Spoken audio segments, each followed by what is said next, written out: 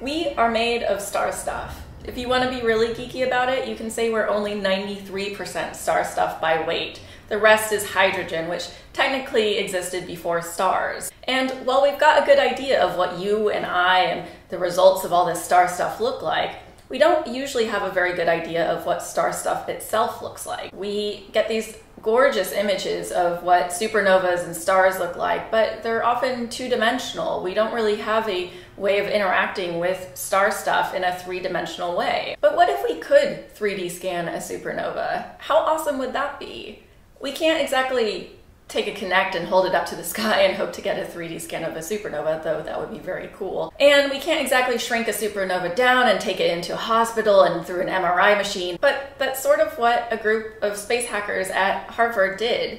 They took MRI software, actually a software package called 3DSlicer, which is an open source technology that takes brain scans and maps it into 3 dimensions. They used that on Cassiopeia A, a gorgeous supernova remnant, and they took images from Cassiopeia A and fed it through this MRI technology and was able to produce a 3D animation of this supernova remnant. The thing that's amazing about this is this was actually the very first time anyone had made a 3D fly-through of a supernova remnant. And what I love so much about this is that the group at Harvard actually created a project around it called the Astronomical Medicine Project, which tries to get people from the medicine department and people from the astronomical department together to collaborate and share ways of doing cool stuff. This is what I always love so much about space hacking. It's really about getting unusual collaborations together to produce many amazing, beautiful things that actually can change our way of understanding science and space exploration in whole entire new ways.